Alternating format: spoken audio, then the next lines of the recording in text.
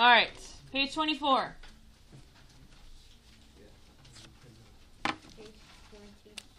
So, first off, 0, 2. Huh.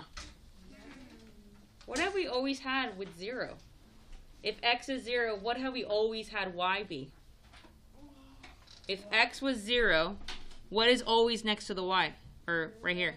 0, right? But not today. Today it's 0, 2. So where would this dot be?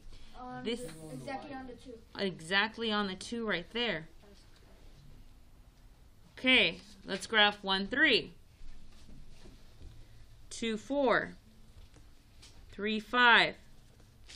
4, 6. So it's a straight line then, right? It is a straight line, right? Once you graph it, it is definitely a straight line. But it doesn't go through the origin. You can clearly see, does it go through 0, 0? No. No. So here, is the graph a straight line? Yes. But does it go through the origin? No. No. So immediately, is it proportional or not? No. Nope. So there's no unit rate and there's no equation. It just takes one thing to ruin everything. Just one little thing. That's it. We're done.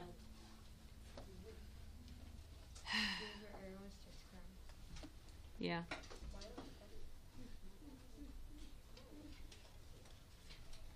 There. What does that say in the bottom? None. N-O-N-E. None. All right. Let's start graphing the next one. 2, 3, 4, 6, 6, 9, 8, 12. Remember, you have to be able to graph next year and in high school. Graphing is kind of like adding and subtracting. It's now a basic thing that you need. I don't even know.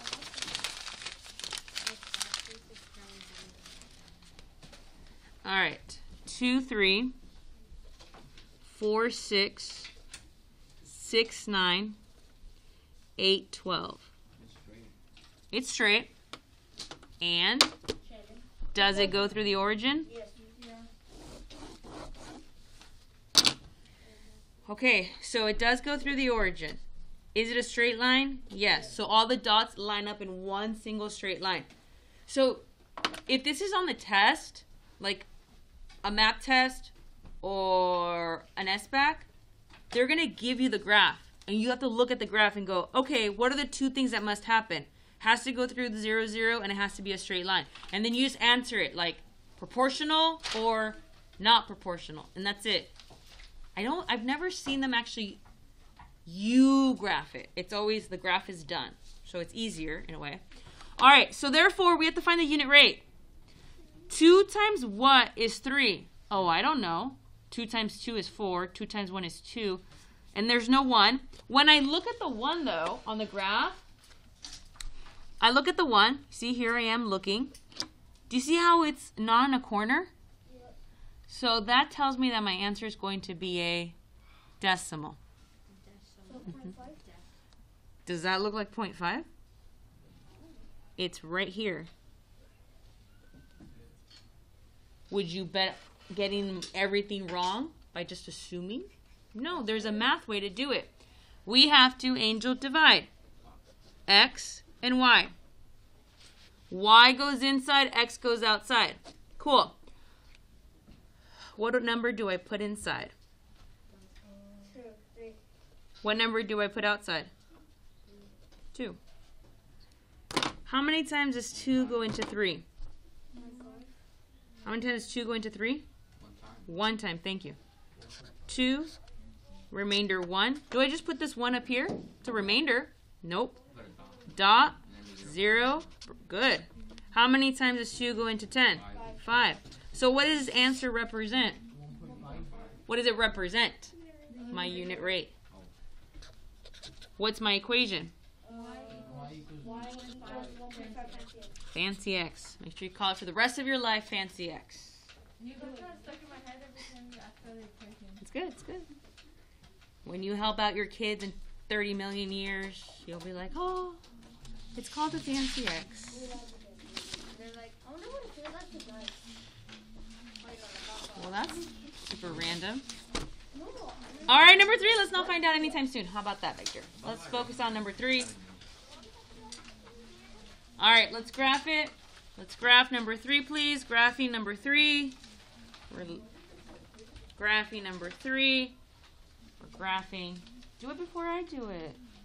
Smelly needs a moment. Yeah. I know. It's sad, Daisy. Daisy.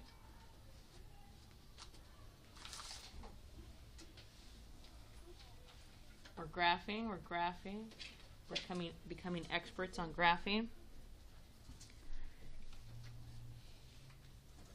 I was almost going to mess it up.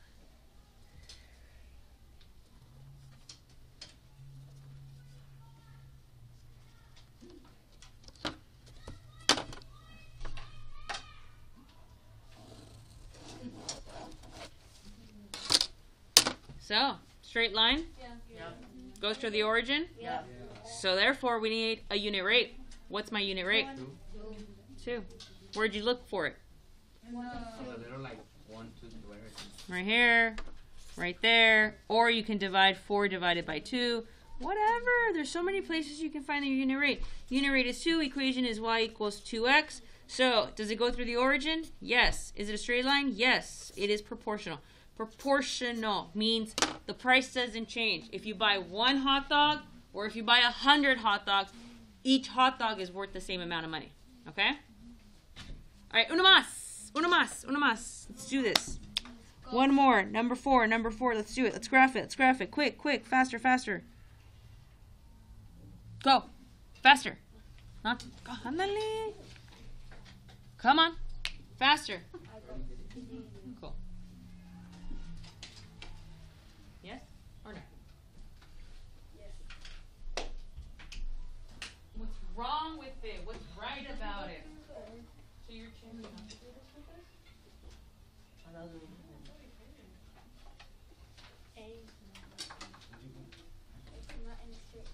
Not a straight line? It's a straight line. Which not going to the ocean. So it is a straight line? Yeah. 1, 2, 2, 3, 3, 4, 4, 5, 5, 6. Seems like a straight line, right? And then we connect them.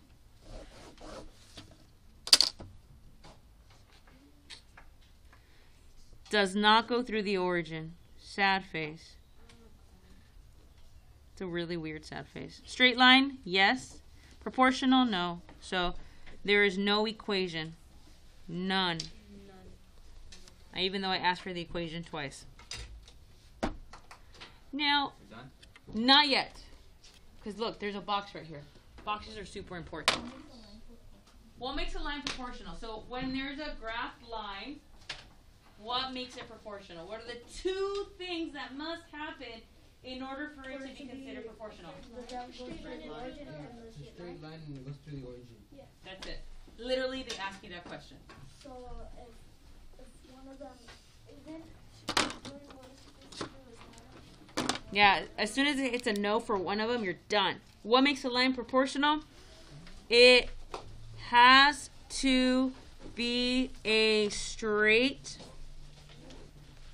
line